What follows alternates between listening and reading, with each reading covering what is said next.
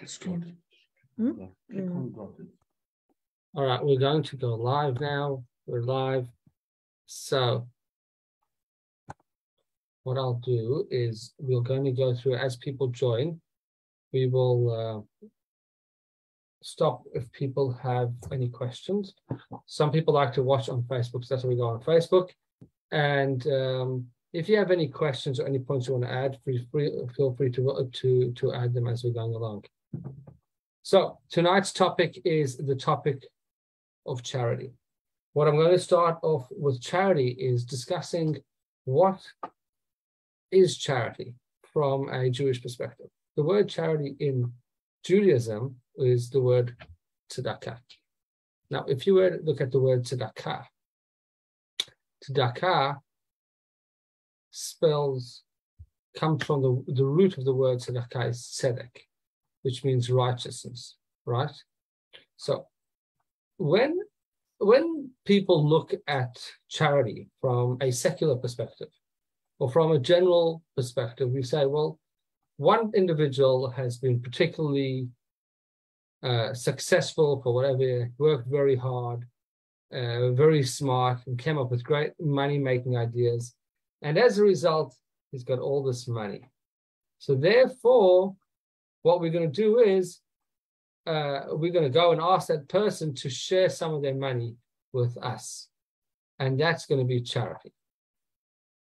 Judaism, Torah looks at it very different. It doesn't say that it's giving, it says it's righteousness, which means as follows. The Torah tells us that God is the one that provides us with our money, with everything that we have. And therefore, when Hashem decided to give you some money, he may have decided to give it to you, but sometimes he only gave it to you to hold on to be his ambassador to give it to somebody else. So that's the concept of money. Money really is something that belongs to Hashem. We acknowledge that Hashem is the one, the giver of money, of sustenance. And we have to do what we can to be successful financially and in other areas of our lives. And then to take what our success and give it to Hashem, give it back to God. We're acknowledging that it's not ours only, but it was given to us by Hashem to share with others as well. Yes, it's there to take care of our needs, but it's also to give away. So that's the main change, is right in the name of tzedakah. The word tzedakah is righteousness. So why is it righteousness or justice? Justice means that when you give away, you're actually doing justice. You're not doing something kind. Oh, I'm so kind, I'm giving away. So the Talmud says, more than the kindness that is done by the individual that gives is the kindness that is done by the recipient. Could you imagine a world of people that refuse to accept charity? Could you imagine a world where nobody wants to take charity from another person? You can't imagine, right? Everyone seems to be more than happy to take charity. Always everyone seems to need money. But there are some people that refuse. And when people do need and they accept, they're doing a greater mitzvah, they're giving a greater opportunity than the actual person that is making that happen. Good evening, Sam. So that's the really important idea when it comes to charity. Remembering that when we give, we are actually being given a huge benefit by the recipient. That recipient has allowed us to fulfill ultimately the mission and the purpose of our money. So that's why the word justice is there. Tzedek, tzedakah. Tzedek means it's justice. We're doing justice with our money. God gives us money, and we have an opportunity now to share that money with somebody else or with another cause. If we keep all the money for ourselves, then we're doing an injustice with Hashem's money. When we do tzedakah, we're doing justice with God's money. You understand the difference? Okay. So therefore, the Torah actually tells us, the rabbis tell us, good evening, Sam. Could you hear me? Can't hear? I can't hear you either. You're muted. Well, yes, I'm unmuted, but I can see you. You can't see me? Hmm? You can or you Anyway, can't? I can't Huh. for some reason. Anyway, doesn't Just matter, wait but I can for hear. this. No, Okay. I don't know why you can't see me. Maybe there's something with your screen. possible. Could everybody else see me? Leon and Irene, good evening. Could you see me? Yep, clearly. Yeah. Okay, good. All right. I don't know what happened, Sam. I'm sorry. It's okay. Okay, so we've started by introducing the concept of tzedakah with the first and most important point, which is that tzedakah is, the meaning of tzedakah is righteousness. Tzedek, it comes from the word redness or justice. So it's got two meanings. A righteousness from tzaddik is a righteous man. So when the person gives tzedakah, they are being righteous. And the other point is that it's justice. God gives us money and we do justice with it by giving it away. So there's a few points that I want to use to bring out, a few stories or anecdotes I want to use to bring out this point of the justice in charity. Not that because I gave charity, I have done such a great goodness. Yes, it's true, but really I've actually done the justice and fulfilled the purpose of my creation. The one story goes back around 100 or so years, 100 plus years, in the time of the fourth Chabad Rebbe, the Rebbe Maharash. At the time he was collecting for a particular community that was in dire need of help. And he happened to be traveling around. And while he was traveling, he was also collecting. He wasn't traveling only for the reason to collect, but he also was collecting for this particular community while he was there. While he was traveling, he got a message from his family saying that his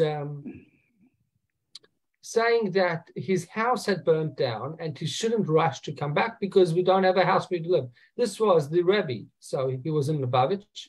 His house is in Lubavitch, and he was busy traveling. So he stayed in the town that he was visiting at the moment, and he stayed there for Rosh Hashanah. And when it came Rosh Hashanah, he davened in one particularly small shul, and it was a big town with lots of Jewish people. And a lot of people never got to come to that shul. It was either too far for them to walk, or they weren't members, or they never usually davened that shul. But the great Rebbe, the Rebbe Maharash, everyone wanted an opportunity to see him. And being that he had stayed, he said they asked if he would speak after Rosh Hashanah in a place in outdoors, because none of the buildings can host the whole community. And so they built a stand, and in the center of town outdoors, and literally the entire Jewish community came to hear this great rabbi, the fourth Chabad Rebbe, the Rebbe Maharash. Now, what was interesting about this particular town is that there was a lot of wealthy people in this town. It was known to be, in Russia, one of the wealthiest Russian towns at the time. And when the Rebbe Maharash had tried to collect for this other town that was really struggling, he was unsuccessful. And he saw this as divine providence, that, you know, sometimes when you go to somebody and you want to collect from them and they're not very giving, it's if you're a collector, you just give up and you say you'll go to somebody else. You don't want to waste time on somebody that's miserlish, right? We all have limits in time. So do charity collectors. So the Rebbe Maharash, we thought, well, he didn't want to spend so much time in this particular community. But now, by divine providence, Hashem had made his house burn down in Lubavitch, and now he's stuck in this town. So he stands in this town on the Sunday, or the day after Rosh Hashanah, and he turns to the town and he says like this. He said, you understand, when Hashem created people, in general, he created different categories of people. Some people are created wealthy, and some people are created poor. Now, the reason why Hashem does this is in order for there to be the concept of giving. Hashem could have simply made everybody wealthy. Hashem could have said everybody should have money. But if we all had money, we would all be stuck in our own cocoons and we would never give. And by not giving, we never grow. We cannot become better people if we don't give. So therefore, God created a sense of where some people are needy and some people have to give them in order to create a world of kindness. So this is what the Rebbe Marash is busy explaining in this public podium to the hundreds or thousands of people that had come to listen to him. And he says, but the problem is the poor man turns to God and says, okay, I understand that the world needs to have poor people so that you can have the concept of giving. But why do I have to be the poor person? Or why do I have to be the one running the Jewish organization to be the collector?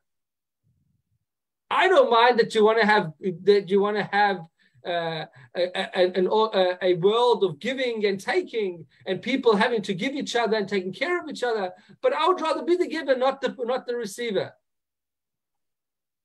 So when the Rebbe Maharash said this particular story, and he was probably a lot more dynamic than I was, and he said this over explaining different Hasidic and different Talmudic concepts. The people over there really opened their hands, and he gave them, they donated a lot. So that's the first concept that I wanted to explain, the concept of justice. The concept of justice is that God creates a world of give and take. And we are doing the concept of receiving is that there's sometimes the receiver does just as much good, or we say, the Talmud says even a greater good than the giver. Why? Because when a person is able to give, it brings out a true depth and greatness and creates such peace and tranquility in the world when people give and receive and are then able to share that goodness. And of course, a recipient also has to have humility to accept. And it's not easy to be a recipient of money. And it's not easy to ask for money, at least not for most people. But that concept of giving and taking creates an environment of love and care and happiness, as opposed to an environment of communism, so to speak, where everyone just has and is given whatever they have, and you cannot have any concept of anybody giving more or less, etc. And that brings out the true goodness of people. There's another story that I might get to later on about this particular topic, but I was going to go on. Does anybody have any questions about anything I've said so far? Okay. Sorry, Lorraine, you wanted to say something? You have to unmute. Press the microphone. Okay, okay. Yeah, now. So, Mendel, yeah. Couldn't it be that in our numerous incarnations, maybe we were miserly in one of our lifetimes, and therefore in the subsequent one, Hashem has given us the opportunity to do what we didn't do before? By making us wealthy or by making us poor? Well, if we were a chazar in our previous lifetime, he might give us an opportunity to, whether one has money or hasn't, give part of whatever one's got. Okay, so there's so many stories about tzedakah and about exactly what you're saying. I don't even know where to start. Okay, so the general rule is we don't know about what happened in the past. It's not our concept. Unless you're a great tzaddik, a very holy person, you probably won't know what happens in the past. Although sometimes we do have insights of stories. So this was the other story actually that I was going to say, but I'll say it in short. The one story is about a particular individual that he was not very wealthy, and he was very generous and kind. So whatever he had, he gave of it, and he shared it with other people. And he was once visited by a great tzaddik. I can't remember which tzaddik it was. And the tzaddik saw this man's generosity and he said, I want to bless you that you should have real wealth. and if you're so kind, then God should bless you with wealth. Unfortunately, this individual, he became wealthy, but once he became wealthy, the opposite effect happened to him. He suddenly had all these fancy things which didn't want to get ruined, and suddenly he became more worried. And he ended up saying, well, I'm still going to give, but he would give behind closed doors, and he would send his, he wouldn't let them in the house, and he wouldn't be giving the coffee and tea and all the kindness that he was showing before. So he would give charity, and he would maybe even give more, but he wouldn't give in the same loving way. Now he was this, important businessman that had to deal with important people, and he didn't have time for beggars anymore. And he was revisited by that holy man, who told him, at the rate you're going, I'm going to retract my blessing. I gave you the blessing to be wealthy because I saw the goodness inside of you, and I knew that you can be that same person as a wealthy person. Yet you have let me down. And he prayed, he said, Rebbe, please, I will change. I understand. I get my point. Now, there's several stories in that particular, that you could learn out. Another famous anecdote, and I can't remember where this is from. It could even be brought in the Talmud, which tells us, no, it's not the Talmud, it's somewhere else. It tells a story of a man that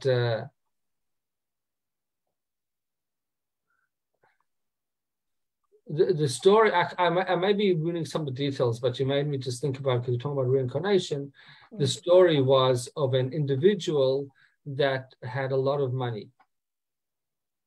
And he was traveling, he had a lot of money on him. And while he was traveling, he came to a riverbank and he sat down to eat lunch. And then he continued on his way. He was an extremely wealthy man, and he had most of his money in a very big wallet.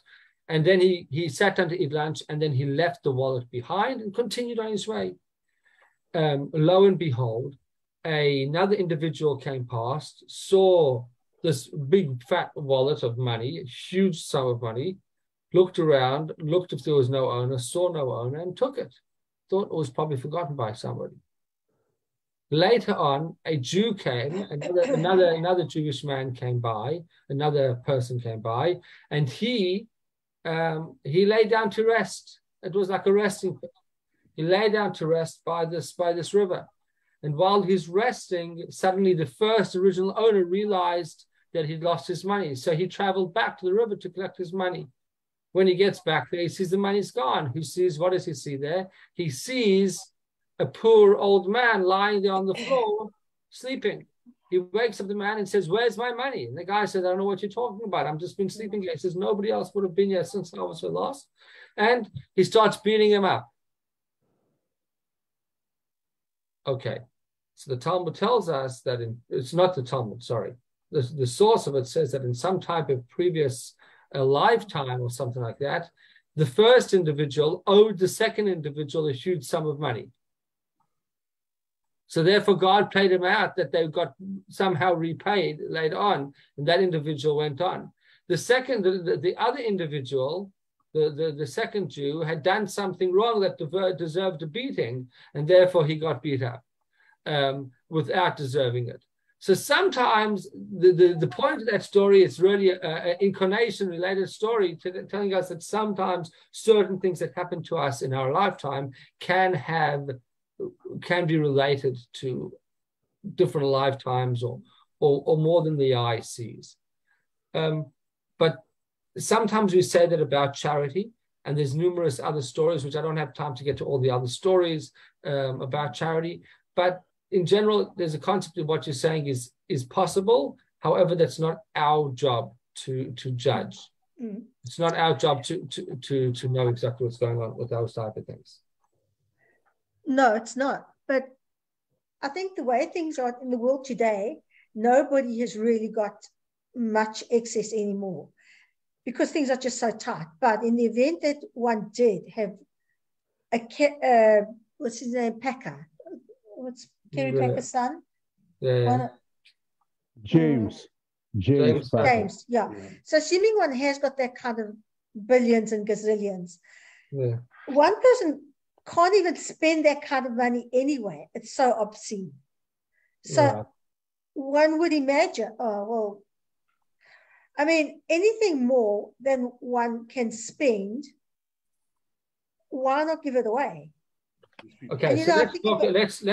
That's a good point. Let's talk about. So you know what? Let's get into a bit about what is so today so far we've discussed about the concept of giving in general as being a concept of justice. Now, the next concept I want to discuss is from a halachic perspective, what's the obligation of charity? So I'm sure some of you are aware that according to Jewish law, there's a concept known as maaser. Maaser means that we're supposed to give away 1/10 of our earnings. So in temple times, we would give one-tenth of our earnings would go to sometimes to the poor, sometimes to the tabernacle, sometimes to the Levite, and sometimes part of it had to be taken to be eaten in Jerusalem. So sometimes you would be 20% of what you were earning was not being eaten or not being consumed by yourself or not for your own use. So it was somewhere between 10 and 20% would go either to the Levites, to the poor, to the Kohanim, to the temple, etc. And that was known as Maaser or Truma. In post-temple era, the obligation of charity is slightly different. So we're told as follows. When we look at the Torah, for example, there's the obligation to give 1/10 of our earnings. Now that was in temple times when you had to give to particular organizations, almost like a tax to the communal affairs, to the temple, to the community leaders, to the Levites, etc. In post-temple times, we learn from somebody like Yitzchak that we're told that Yitzchak plowed his field and he gave 10% of his earnings. And as a result of 10% that he gave, we're told that he made back, the one way of you reading it, you could read it as he made back 10 times the amount of what he sowed and he gave away. He made 10 times, as a result, he got 10 times more. Or the other way of understanding it is that he made 100 times more. Exactly how many times more is not really so relevant. Although what is relevant is that blessing comes to any type of community. We learn out from that, and the rabbis teach us that the obligation to give of our earnings 10% remains. It's not a biblical obligation like it was in temple times, that we could not even touch that 10% beforehand. It remains a rabbinical obligation. So it's important, to understand that it's not the same level obligation. So, who are we obligated to give, and how are we obligated to give? The Torah tells us, the rabbis or the Talmud tells us that we should be giving 10% of our earnings post any taxes or any other payments that we have to pay to any government or things like that. So obviously in temple times, also you had to pay taxes to the government or whenever it was.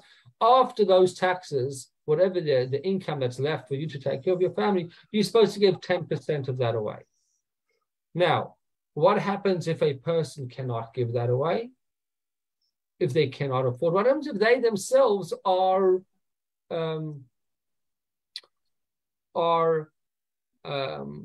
themselves receiving of charity? Do they still have to give?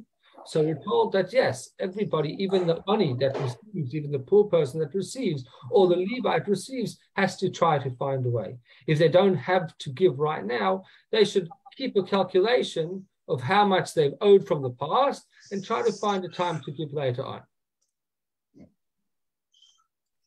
So I'm just talking about the law now and not about why and not about what's the meaning behind all of it. We're just talking about the cold law. What happens if a person wants to give more than 10%?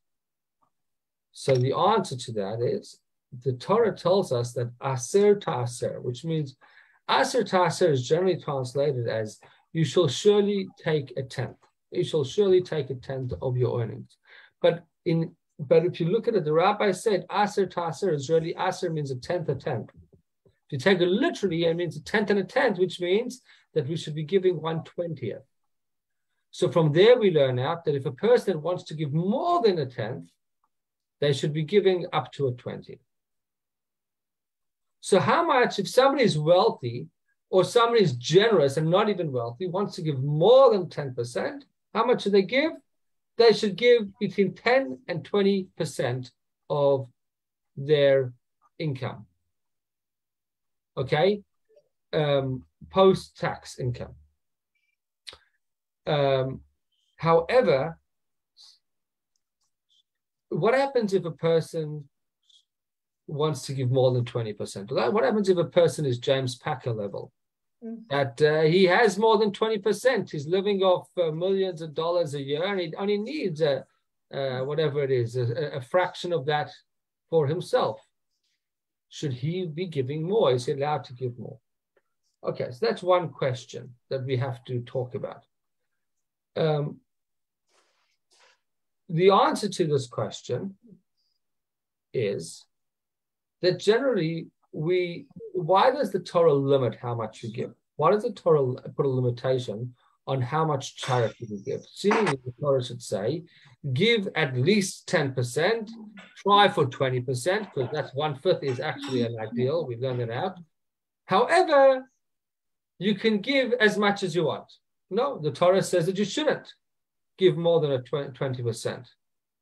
So the answer for that is because the Torah says that some people act in a moment of inspiration, they might give away everything they have and be left with nothing. And if you have nothing, you have nothing to invest. You have nothing to grow your wealth. You need to have some wealth to give more. So therefore, the Torah always wants a person to keep enough for themselves to be able to continue to grow. Why does the Torah want you to continue to grow? For two reasons. Number one, so that if you have enough money to grow, to continue to invest your wealth and to grow your wealth, you can take care of yourself. And further, you can give more charity. But if you give all your charity away as soon as you turn 20 years old, and every dollar you ever make, you give away, you'll never start earning more. And you know that in order to make money, you need money, right? So therefore, you have to limit how much you give in order to not to give too much. So that's the reason for the limitation on giving. However, that is also, there's exceptions to that rule, as you can imagine. So we shouldn't worry about James Packer. He is okay. He's okay? Well, is he giving 20%? So we shouldn't worry. Is he giving 20%? I don't know if he's giving 20%, but we're not going to worry too much about him. No, I think he's okay. I'm sure he can give some more charity if he wanted to. However, it's interesting. The Alter Rebbe, so the author of the Shulchan Aruch Harav and the founder of the Chabad movement, he wrote something interesting, okay? And he put a massive spin on this whole concept of limitations of how much charity you give. He said, if you were to look a bit deeper into the text over there, you would see that when it says that you should only give up to 20%, he says that's talking about two things. Number one, when you need more, that 80% generally for your needs, as in you need it for your bare necessities. So if you need 80%, you shouldn't make sure that at that point when you shouldn't go and delve into your pockets to give more than you can afford to give.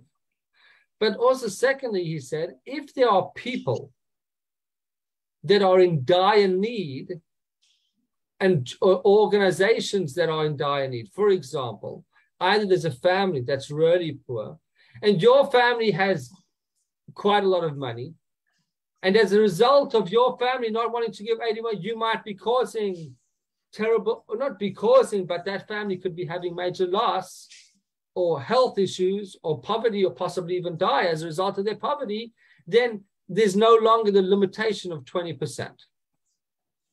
Because that was only on condition that other people weren't in dire need. But if other people are in dire need. Now, it goes on to understand that this dire need is not only physical need, but also spiritual need, right? If you see, and that's why we consider Jewish organizations to be so primary. If you see a community or you see people in a community that are extremely not knowledgeable in Judaism, or they don't know anything about Jewish practice, then that particular community is considered an extreme need, and there's an extreme need to pump education and Judaism into that community. So, for example, we're told that to build a shul and to build a mikveh, people should be spending as much as they can till the bare necessities of their needs. Why? Because a community is not supposed to be without a shul and a mikveh. If you don't have teachers for the students, then you should be using more than your 20%, because communities, children, you can't have Judaism without a shul or without a mikveh for women to go to, and without our children to have a place to learn about Judaism. So if you have those two things, it becomes an extreme need, and people should spend whatever they can, even above the 20%. Obviously, with bearing in mind that they don't want to do it to the point that they're not going to be able to give ever again. Okay? And then he says another thing. The Shulchan Aruch Harav says, if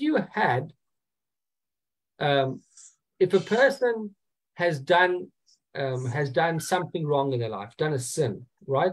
Traditionally, the way we rectified sins was we brought sacrifices and we went through an atonement process. After the temple was destroyed, the Arizal and several people instituted different fasts for each sin that we did. And sometimes it's hundreds of fasts. And we're told that in old days, people would actually, every time they did something, a sin of the Torah, they would do like, on average, about 100 fast days for that. The Alter Rebbe says, today's day and age, we shouldn't be fasting when we do something wrong, because that's not healthy. There's no point in making yourself weak physically because you've done something spiritual wrong. So what should you do is, for every day that you have or should have fasted, you should give a certain amount of money, at least the value of those days away, to charity. And therefore, if you're doing it to rectify something you've done wrong, you can give away more than your 20%, because that's your obligation as your sacrifice, as your atonement for your sin. Okay, so that's the what shall we call it? The legal or basic approach to it. Of course, there's exceptions to all these rules. We're told that once a person passes away, people should give part of their earnings. People should give part of their earnings to tzedakah, even though they're going to be giving up into the Torah believes in inheritance to children, and the concept of Yerusha, of inheritance, is a Jewish concept, but it also believes in the concept of giving a legacy. And when it comes to giving a legacy, there's no limitation. So you can give as much as you want, and you should give some over. Why? Because the person doesn't require that for their own living. It's only a bonus given to their children or to their family members. So they should give some. They can give more than 20% if they wanted, to charity when it comes to after their passing. And that's why a lot of people are very careful to write wills and include different charitable organizations in their will when they pass away, before they pass away.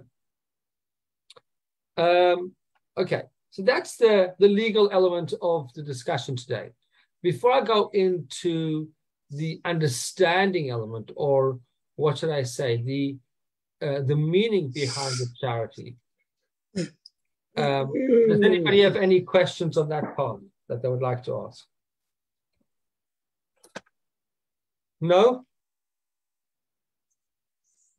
You have to unmute yourself again. Press your microphone. There you go. Okay. I can hear you. Yeah. Our son-in-law in Yerushalayim, yes, they live in a small flat, and they've got 3 lovely children, and they've pretty much got nothing the way things are in Israel today. Yeah. Whatever he gets, he gives. I can't even really tell you what he gives, but he believes that whatever he does give, he gets 10% more than what he gives. 10 times. 10 times what he gives away. The more he gives, the more he's going to receive. But he doesn't give it for that reason. He That's gives right. it because he's got such a good neshama. That's right. But he carries on giving. He's got nothing, but he gives. So there must be something somewhere that plays into the fact that gives him back because he is so kindly towards everybody else. So this is living proof. 100%. He never, yeah. 100%. So this is the thing, and I think a lot of people don't necessarily get this. This is a part of the next part that I was going to talk to you about. A lot of people think that when we give charity, we're giving away our money. And I already spoke to you about the justice part of it. But the truth is that we're told something interesting about charity is this. It says in the Talmud that you're not supposed to test God. Test God saying, I'll do this and you'll make that thing happen. I'll keep Shabbos and then you'll make me win the lottery, or you'll make me better, or you'll make me find a wife. You're not supposed to play games or do deals with God, so to speak. You're not supposed to test God. That's the way it works. Don't play deal gaming with God. He's not a businessman. The Talmud says, except for one thing, there's one exception to that rule. And the rule is with tzedakah. You can give tzedakah with the intention that you're going to get money back. And that's okay. It's not the best way to give tzedakah. Really, you should be giving tzedakah out of the goodness of your heart. But not everyone's on that level. But just because you don't get excited about giving away your own money, like most people don't necessarily get that excited, it doesn't mean that the other person shouldn't get. And therefore, even though you're not excited to give, you should know that God promises that when you give charity, you will not lose. You will not lose out. Not only that, you will get paid back multiple times. Sometimes it says 10 times over. Sometimes it says like that was with Yitzchak, or sometimes even, but sometimes it's 5 times over. But guaranteed, I could tell you, I've personally seen in my own life that when I give tzedakah, somehow it never comes off the so to speak, the calculation of what I give. And even, everybody has to find their way to give tzedakah, no matter what salary. If you're earning a $50 million salary a year, or you getting a $50 salary a year, you could find a way to give something away, ideally 10% of that. Because when you've set it aside, that it's not yours, it's not even your money to touch, you find a way to do it. You find a way to give it. And yes, the Torah promises that when you give it, you're going to get paid back in numerous ways and in miraculous ways. So what I actually saw recently is there's actually been a scientific study come out that the more people give in charity, they've done studies and surveys on different people, and they found that when people started increasing their charitable giving, they started to increase the income, Jewish and non-Jewish people alike. I was hoping before the class to re-find it, that particular study, but I didn't get a chance today. But anyway, you could probably Google it. And you'd find that there's been numerous studies that have shown that when people give charity, Jewish or non-Jewish, they get back multiple times more, and they never miss out. They never lose out because of it. So why is it? Why is it that charity giving becomes such an important concept? So here's the understanding behind the giving of charity. When we look at our money making, our making of money, some people, the way we look at it, the Talmud, when it refers to mitzvah, when it says the word mitzvah, what do you think of the word mitzvah when you hear the word mitzvah? You think it's one of the 613 mitzvot, right? The mitzvah, the one thing, when it just says the word mitzvah in the Talmud, in the Torah, it's referring to what? The mitzvah of tzedakah. Why? Because it's considered the mitzvah of all mitzvot, the mitzvah of charity. Why? Why is it the mitzvah? Because the Talmud says the mitzvah of charity is the one that encapsulates in it the entire person. Why? Because we all work to get our money. You got to put in effort, and putting in effort could sometimes use brain power, sometimes use lack of sleep, could sometimes use hand power. All types of parts of our bodies are involved in our money making, right? So when you work to make money and then you give it away, you're not just giving away money, you're really giving yourself away. You're giving a part of your hard-earned work. You're giving your whole self to it. So therefore, the mitzvah of tzedakah is to give yourself away, to give parts of your own earning away. But what that does is it does something quite incredible, which is we look at money as something which is almost, what's the right term? It's almost a non-real existence. It's not very real. Why? What they say, money come, money go. It doesn't necessarily last. You know, money's here one day, the next day it's gone. Person could be wealthy one day, the next day it's gone. But when we give tzedakah, it changes it. Because the money that we give to tzedakah, we're told, makes all of our money into something meaningful. Not only something meaningful, but into something real. What does that mean? What it means is that normally our money is just something physical that we use to buy what we need for our life or for our luxuries if we have extra and we spend money on luxuries. So there's no major meaning to our money other than taking care of ourselves. But when you take your hard-earned money and you go and give it away to somebody else, to another Jewish cause or to another person that needs it, what you're doing with that money is you've made your money infinite, because no one can ever take that away from you. No one can ever make that money can go away from you. Money given to charity is a mitzvah that lasts for all time. That help is given for all time. The benefit is going to be able to stay with you spiritually and help that person for all time. So it changes all of your income. It makes it from being something temporary and finite to something infinite and incredible. So that's the first thing. It gives realness to your money. So there's a famous story of the Rothschild family, right? The Rothschild family, they were the ones that really developed the bank system, right? What was his name? The first big Rothschild. He lived in Austria, I believe, in Vienna, and he became the banker or the treasurer of the King of Austria.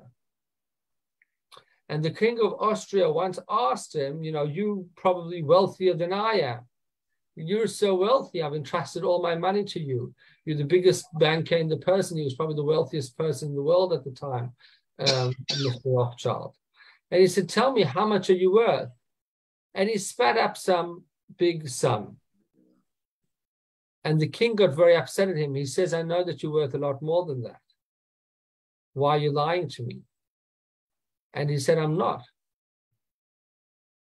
So he says, well, you are worth, don't you? I know that you have in your storage houses and whatever it is, much more money than that. He says, it's true. I do have much more money than the amount that I told you. But that's not my worth. He says, my value is only the money that I've actually given away. The amount of money that I told you was the amount of charity that I've given. That's why, because that's the only money that I consider truly mine, is the money I'd given to charity. But the money that I had not yet given to charity, it could be here one day, it could go the next, I don't know.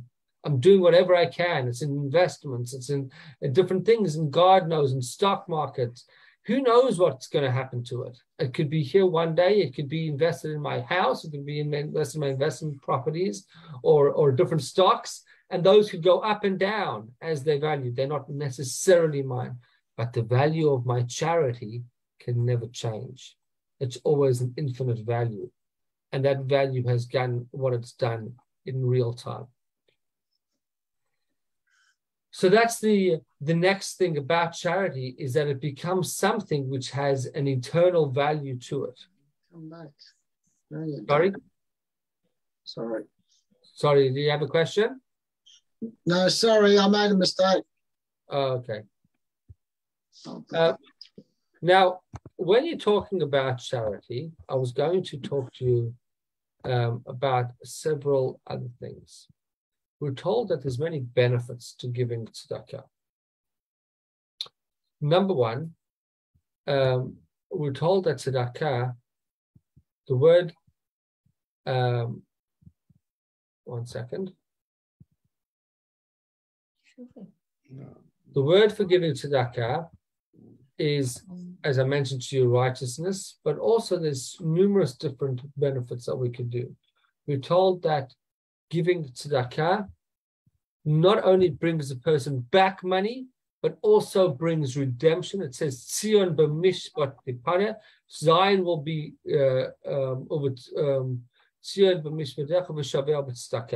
that Zion will be redeemed through charity. The more charity we give, it brings the redemption.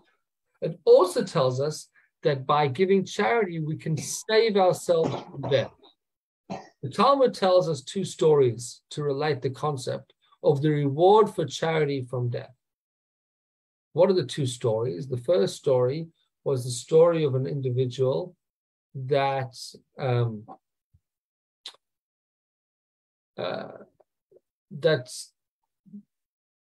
that stood on, I believe it was a snake or something like that. And instead of the snake killing him, he managed to kill the snake without even realizing it. And one of the rabbis went up to him and said, how did you merit that I saw an omen on you that you were supposed to die today. But yet the thing that was going to kill you, that snake, you killed it without even realizing it. And he said, what did you do special? He says, well, I gave away my food portion today to somebody else that didn't have. So the rabbi told him, the rabbi thing said, that's what saved your life.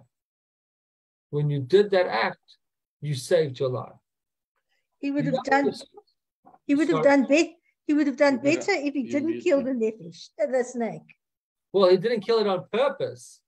He didn't kill it on purpose. He killed it by accident without even realizing it. But the snake was going to be his end. It was a very poisonous snake.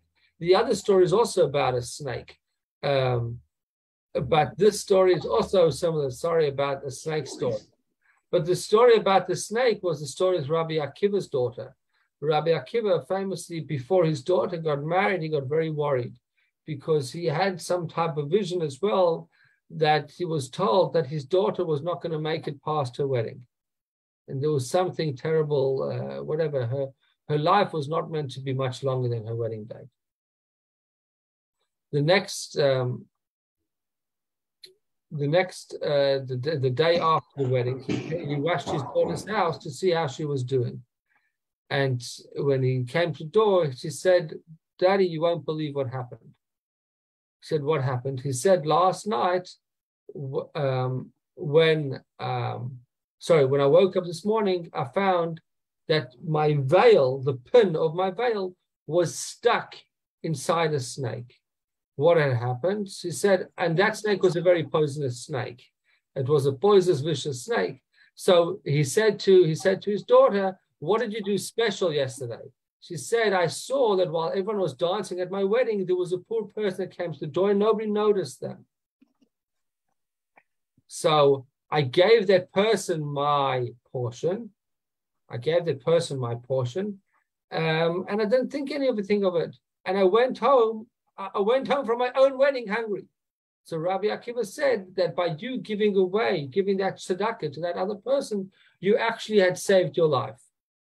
I know that we don't like killing animals or anything like that, but the point is that the Talmud was trying to bring out this thing that we have many stories of when sometimes doing the concept of going beyond our own abilities, stretching beyond our own means.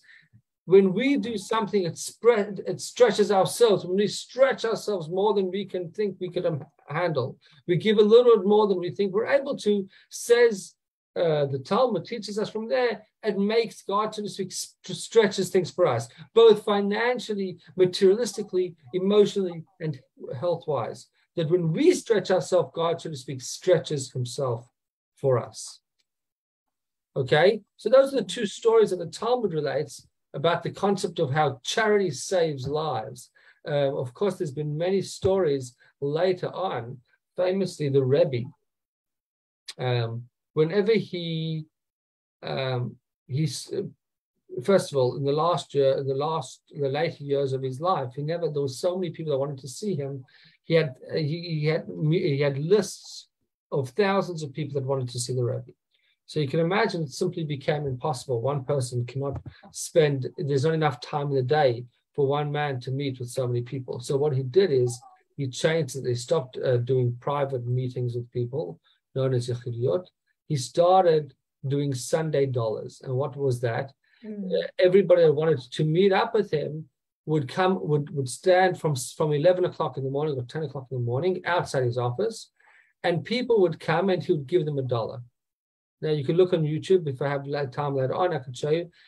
Literally every single Sunday, sometimes tens of thousands of people would come past, but at least thousands of people, and the Rebbe would give every single one of those people.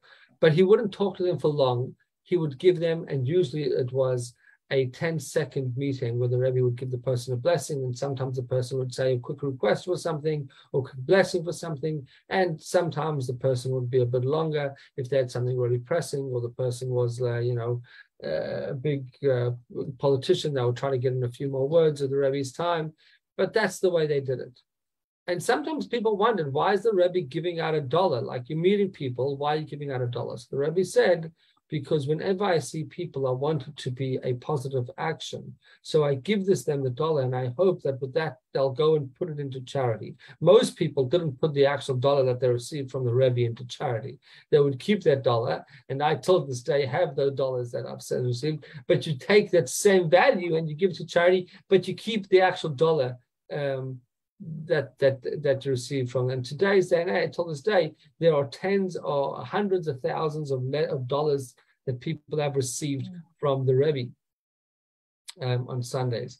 But the point was that when two Jews meet, they have an opportunity to do a mitzvah.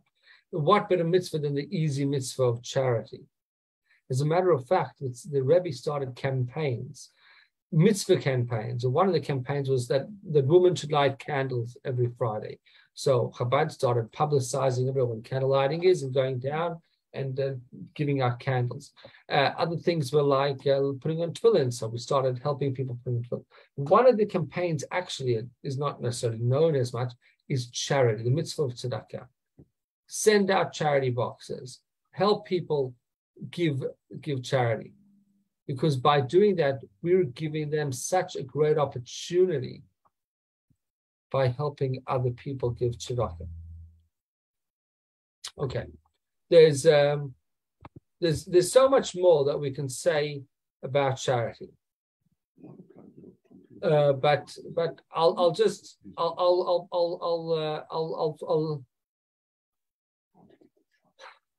leave it up with this.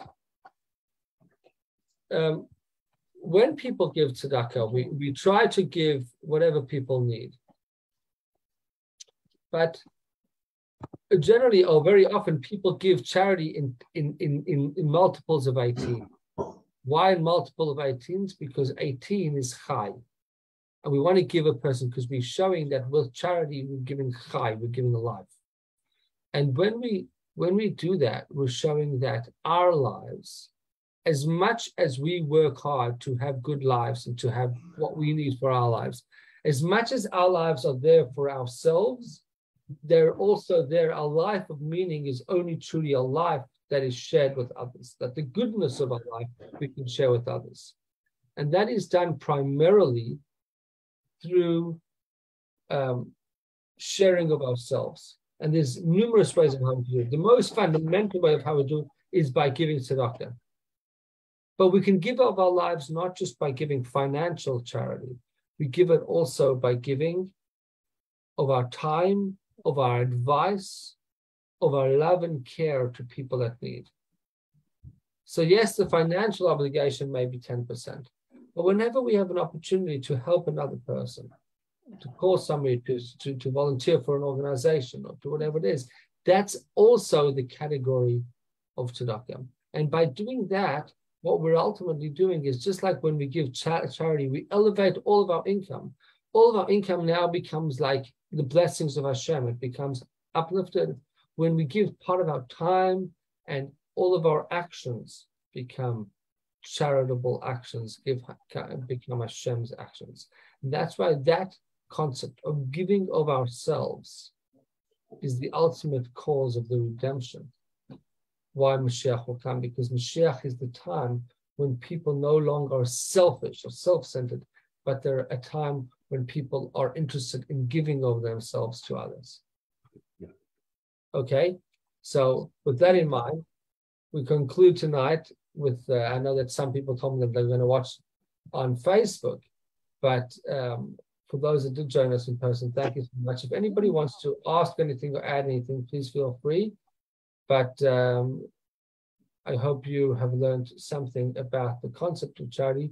We didn't have time to get into all the texts, but you have a somewhat of an understanding of why in Yiddishkeit, why in Judaism, charity is one of the foremost pillars of our continuity in our practice. Okay. Thank you. You're welcome. Thank you. Anybody want to add anything, ask anything? Shkoyach. Shkoyach to you. Thank you. Thank you. Yeah, we appreciate your words of wisdom. Thank you. I wanted to end off with one thing. I sent this video once to somebody over here. And I was trying to find the video, but I didn't have time to show it. But the video was of a businessman that had once come to the Rebbe, and the Rebbe had told him that he came to the Rebbe and said to the Rebbe, I need advice because I'm a very successful businessman, he says. I sold my business, I made a lot of money off it, and now I've got an opportunity to buy the business back. But I don't need the money. I've got plenty of money. What should I do?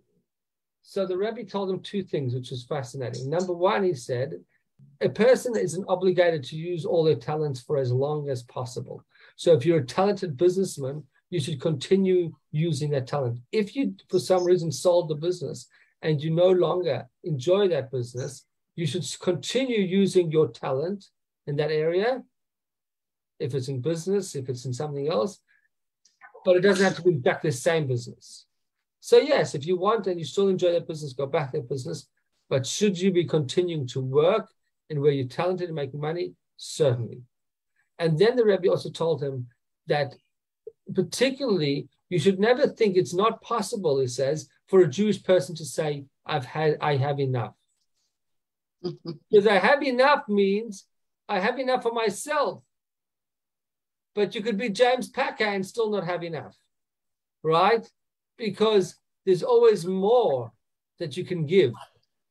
So you may have enough for yourself, but does everybody else have enough? No. So then you have an obligation to use your talents to make more money so that you can give more away.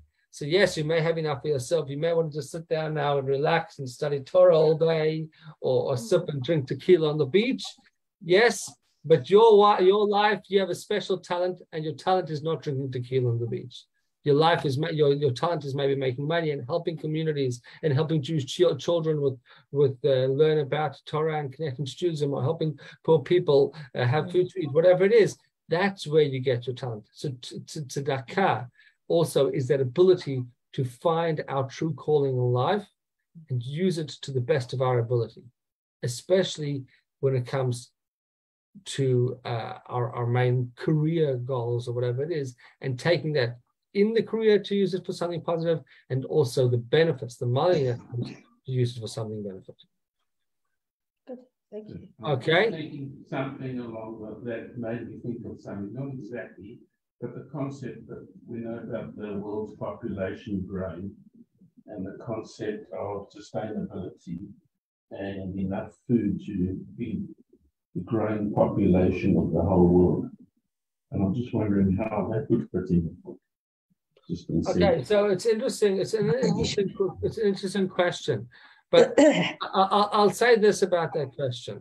Two things. First of all, it's a question about having children and how Judaism pushes us to have children. But it's also about giving and taking care of others. And when we take care of others, we'll have enough for whatever we need.